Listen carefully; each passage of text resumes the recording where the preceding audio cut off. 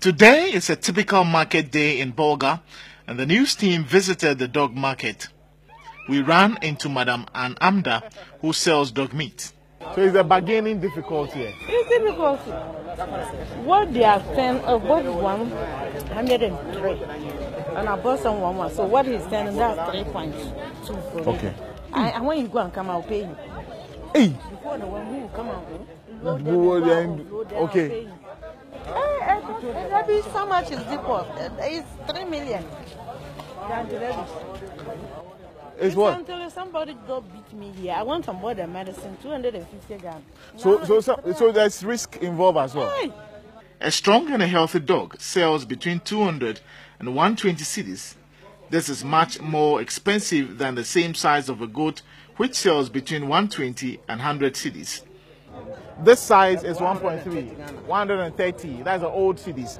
And it shows you that the delicacy here for goats is not that much like for the dog. Though the price of the dog is higher than the goat in this part of the country. And unlike Accra, where people really prefer the goat to the dog, here is vice versa. Dog meat today is consumed in many parts of Ghana, but in the Upper East and Northern regions, it is believed to be a cultural delicacy among the Frafra and Dagaba. The dog are performing. Then the dog meat also have something protect for human being. Yeah, because of the dog. Those who take in dog, that doesn't have any disease for their body.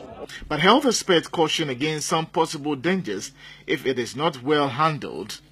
Criticisms from organizations such as World Animal Protection have been increasingly directed against dog meat consumption and the torture of dogs caged and farmed for their meat. In response, proponents of dog meat have argued that distinctions between livestock and pet is subjective and that there is no difference in eating the meat of different animals. Nana Kwekwedia, TV3 News. Now, Linda, I'm helping Linda take it to where they prepare them, and the preparation will start.